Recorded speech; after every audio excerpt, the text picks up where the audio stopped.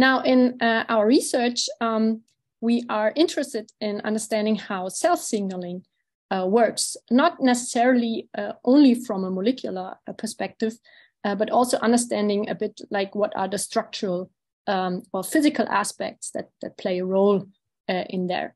And so my talk will be about uncovering cell signaling, the initiation, and using multiparametric image spectroscopy to do so.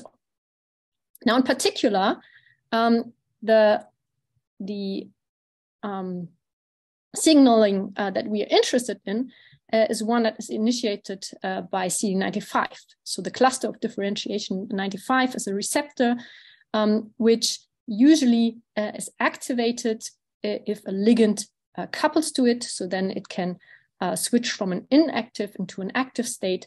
To some extent, it will also oligomerize, and then it can recruit so-called adapter proteins, which then in turn recruit so-called caspases. And these caspases, when they get active, they can act like scissors and cleave proteins that eventually lead to a controlled form of cell death, which is termed apoptosis. And I hope that most of you are also a bit familiar with how signaling works in cells.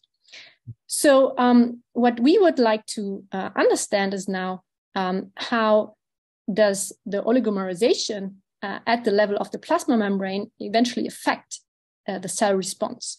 So one has seen that different ways of activation can also trigger different signaling, like the intensity of the signaling, for example, and we wanted to understand this further. Now, the CD95 signaling in particular is especially interesting because this receptor is only activated by a single ligand, CD95 ligand, and therefore one has a very unique way of triggering this signaling pathway, and therefore it's also interesting from a medical point of view. So apoptosis in general is important also because it has implications for developmental aspects. So, for example, for the sculpting of organs during embryogenesis, you need a controlled form of cell death, for example, for the formation of your digits. Then, of course, every day in your body, all cells divide, and at the same time, the cells have to die so that you don't grow endlessly, but the cell numbers are kept constant every day. Then another aspect of why apoptosis is interesting is, of course, to eliminate malignant cells so that cells undergo this controlled form of death so they don't expose, for example, any intracellular harmful parts to the surrounding cells, but to undergo this form of cell death in a controlled manner. So what we would like to understand is what are the molecular mechanisms on the level of the receptor that initiates the signaling pathway to the which eventually leads then to cell death. So the question that we ask in particular are, there are several models, and they all propose that this receptor is oligomerizing. And we were wondering how can we scrutinize these different models that exist. So two of the most favorite models are the ones that either propose a receptor that is activated by the ligand, and then there is some form of oligomerization up to a so-called trimer configuration. So the ligand always appears in a trimeric form, and then receptors can bind to it. So then you have these signaling hubs consisting of trimers that eventually then lead to this apoptosis of the cell. But there's also another quite popular model that suggests that you have hexagonal structures that a priori form on the surface of the cell with diameters of about 20 nanometers. And these hexagon networks then lead to intracellular cross-linking by adapter proteins, for example, and that these highly complex and very unique structures are necessary to trigger this type of signaling, which eventually leads to cell death. So that you must have a robust mechanism, and this robustness is conferred or delivered by this network. So how can you scrutinize these models? Because you need to have techniques that allow you to distinguish structures that appear on nanometric scales. And for this, we first developed a small library of different molecules that allow us to allow changes within the signaling pathway. And for this, it's good to look how the receptor looks like. So first of all, the receptor consists of 3 so-called cysteine-rich domains on the extracellular side. There is the so-called pre-ligand assembly domain, the PLAT domain, that allows for interaction when the receptor has no ligand bound. And then once the ligand is bound, the ligand will interact with the receptor via amino acid 102. Then in this active state, you have the so-called death domain, which unfolds. And then via this death domain, after the unfolding, the adapter molecules can be recruited. So what we did is we adjusted via a linker, a GFP, to not inhibit the function of the receptor. And we also modified the receptor to the following extent. So first of all, what we did is we created a cell line that does not produce any CD95. And then we had 13 plasmids that we generated. So the CD95 receptor with this GFP, as you can see down here in the sketch. And we will see that in case of so-called FRET measurements, I will explain a little bit what FRET is in case you are not familiar with this technique. You always need a receptor with a green and one with a more orange or red color. So 2 different fluorophores. And in this case, we created a plasmid that twice produces the CD95, one with a GFP, one with an M-cherry. And then this is here cut in the middle. And then you have an equal amount of the green and of the red labeled CD95. Then in addition, we also created a delta death domain CD95. So this is a receptor which cannot transfer or transduce the signal any further. And therefore, it allows us to look at what the receptor does without the cells, without cells dying over time. So that's also a very, very good control. Then we had another construct with CD95 without this delta PLAT domain, and another one that cannot bind the ligand. So also some controls. Then there are 2 very interesting controls. And when you want to do single molecule experiments, I can just recommend to develop such controls. The one is a so-called monomeric control. So there is a receptor called CD86, which has been reported to be a monomer. And we also could verify very nicely, as you will see, that it is indeed a monomer. So it will not oligomerize at all. And this is very important if you want to do quantitative benchmarking. And then the other one is a dimeric control. So on the one hand, CTLA4 is a molecule that has always been reported to form a dimer. And we found out that it's not always a dimer.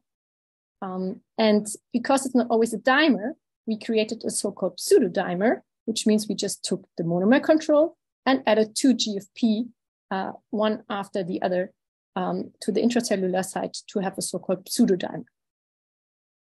Now, in order to understand signaling, we have to understand that, first of all, signaling is dynamic, certainly. So you need to not only look at one particular time point, but you have to look at how signaling evolves over time. Signal initiation may also be very local. So you must not only focus on one area of the cell, but you have to scan the whole cell.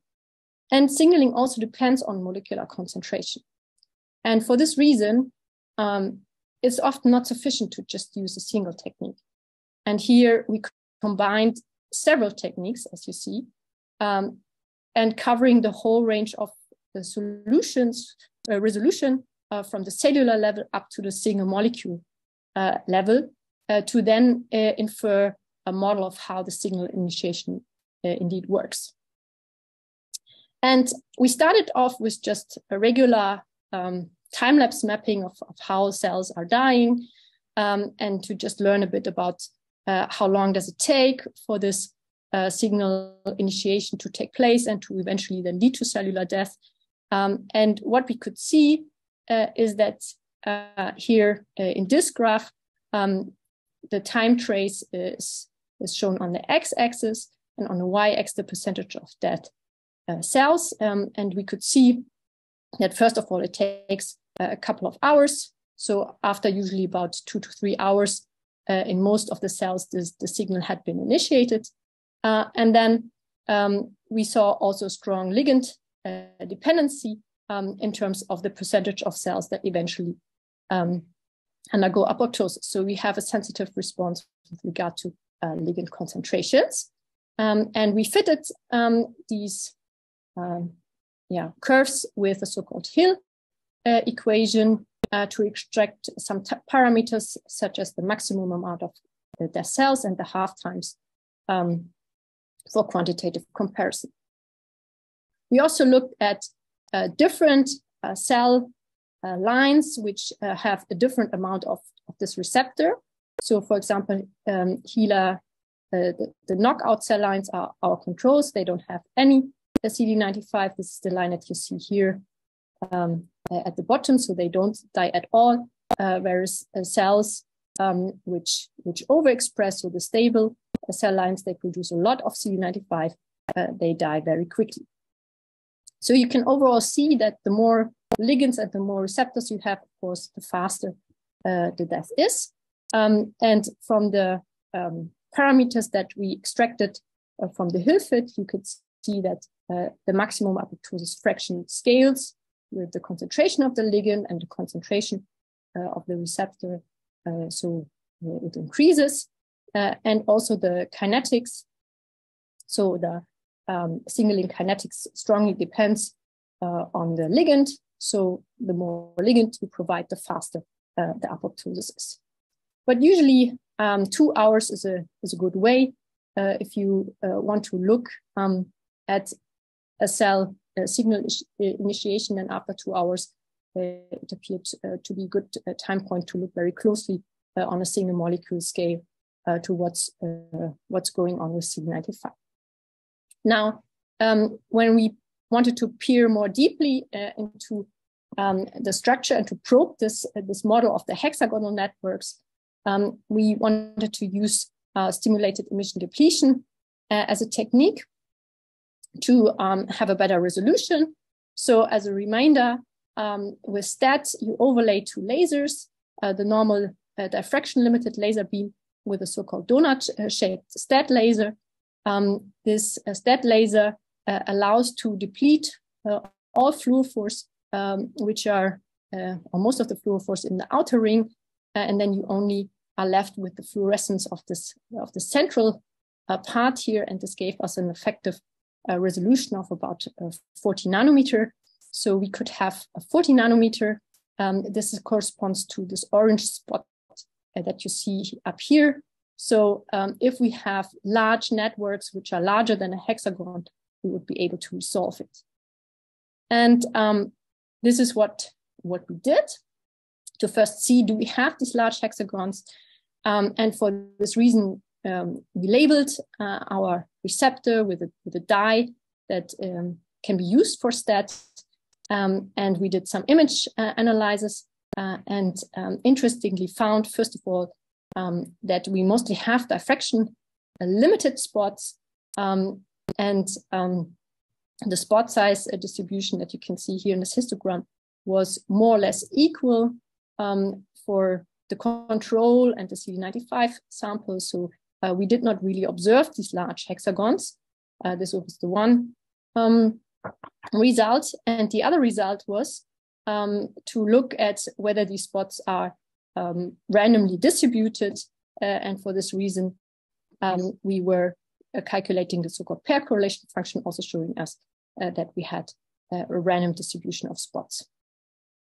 Now then, because we could not see any hexagonal networks, at least no large networks, we were wondering maybe we can infer something from the brightness of each spot. So if, for example, we see some very bright spots, then maybe there is one hexagonal hidden within this PSF. And for this reason, we looked at the brightness, so the photons per pixel. And interestingly, what we found here is, so if you have CD95 or CD95 with the ligand, you can see a shift of the average brightness. So there seems to be something happening once the ligand is added, that you have brighter spots. Interestingly, when you do the same for the receptor that does not transduce the signal further, you can see a very similar behavior. So also here, once the ligand is there, there seems to be some recruitment of receptors and accumulation of receptors going on. That's why the average brightness rises. And then what was very good was to compare this to our monomer and dimer controls. And from the monomer and dimer controls, you could see that without any ligand, we have a signal that is very similar to the monomer control. Whereas if the ligand is added, we are getting close to the dimer control. And this was a first indication that we don't really get very large structures, maybe not even a hexagon. So in order to now peer more into what's going on within such a stat spot, you have to learn something about the stoichiometry. You have to, for example, count the number of receptors which are in such a spot. And in order to do this, we perform photobleaching step analysis. And photobleaching step analysis, what you do is you record the membrane surface and you have fluorescent spots, and then you just bleach each spot. And then from the bleaching trace, you can see that there is a decrease in the brightness whenever one GFP, for example, is bleached. And then you can fit these steps with an algorithm. The Colorfoot-Fisher algorithm is commonly used for that. And we also extended this traditional photobleaching step analysis to be used for a confocal microscope, and also with EGFP bleaching steps. So we here combined a stationary confocal spot with time-correlated readout to bleach these individual spots, and then infer from the number of steps that we see how many of the GFP or how many of the receptors would be within one spot. And what we then observed, so we call this confocal PBSA, and what we then observed was that indeed for the monomeric control, we mostly get only a single step. The same was for the CD95 without any ligand. But then if you have also a ligand, you get also more events of 2 steps or 3 steps. And for the dimer control, it was the same. You get more of 2 steps and 3 steps. Of course, mostly you would expect 2 steps for the dimer control. But interestingly, of course, you also see 3 steps or more than 3 steps. And the question is, why is that the case? In an ideal sample, you would just expect a single step or 2 steps. And what we can learn from this experiment is that you have concentration fluctuations over the surface. So of course, the receptors are randomly distributed, and because of concentration fluctuations, you don't just have a single step or just 2 steps, because there is an oligomer, but you can also sometimes have 3 steps because just by chance there are more than 2 molecules in the spot, even if it's just a dime. But looking at the average step number again, we could confirm our result from STAT, that the monomer gives a signal which is similar to CD95 without the ligand. Once the ligand is added, we get more steps, but the number of steps is still less than the dimer controls. So this was a strong indication that the CD95 without the ligand is always monomeric. And then once the ligand is added, we do get a bit of oligomerization, but it's not much more than what you would have if you would have a hexagon. So then Cornelia, about 5 minutes left. Yeah, I'm fine. So that's the final technique that we then used. We wanted to exactly determine now if we just have only small oligomers, what exactly do we have? Do we have trimers? Do we have maybe 5 mers or so? And for this, we used FRET. And in FRET, as I initially announced, we have like 2 fluorophores, donor and an acceptor fluorophore. And what happens is when they come close to each other, then the fluorescence of the so-called donor fluorophore goes down. So there's a reduced form of emission. And this is exactly what we are looking at. So you have a pair of fluorophores. Their spectra need to overlap. So this so-called energy transfer can take place. So energy from the donor is given to the acceptor. And as a consequence, the emission and the fluorescence goes down. And you can see this when this happens in a reduction of the lifetime of the fluorescence of the donor.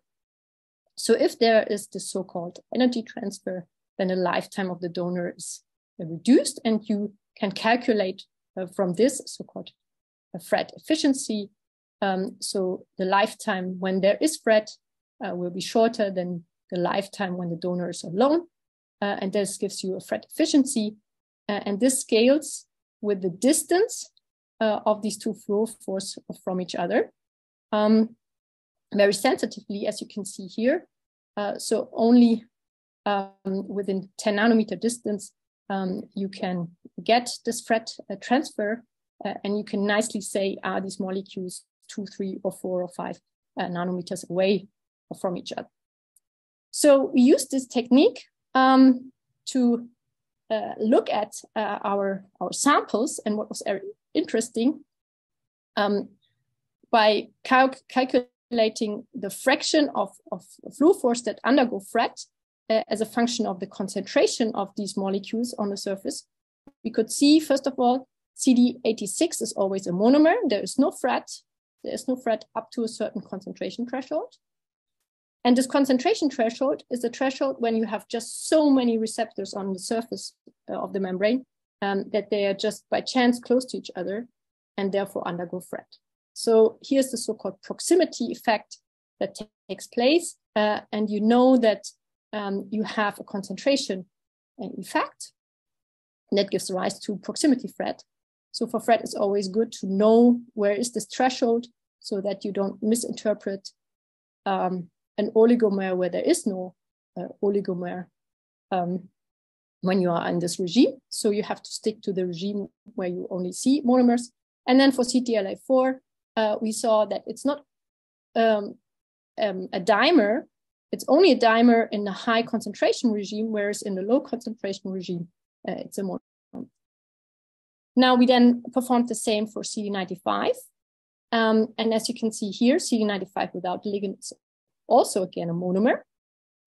You get proximity FRET effects. When you add the ligand, you get a bit of FRET, but the absolute amplitude is quite low, lower than CTLA4. And exactly the same pattern was observed also for the CD95 with delta depth domain, showing us that we only get dimers or trimers of CD95 that oligomerize. So we have the oligomerization to just small dimers and trimers that we get. We also determined the overall fraction. So we could switch the FRET fraction into the percentage of oligomers. And when you look here at these graphs, you can see that there are only about 10 to 15% of receptors on the cellular surface that actually form oligomers. So you only have about 10% of receptors that have to oligomerize to trigger the signal.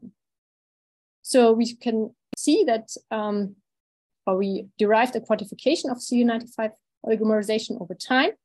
And eventually we could confirm that we have a model of signal initiation, which relies on the monomer CD95 that only oligomerizes to dimers and trimers.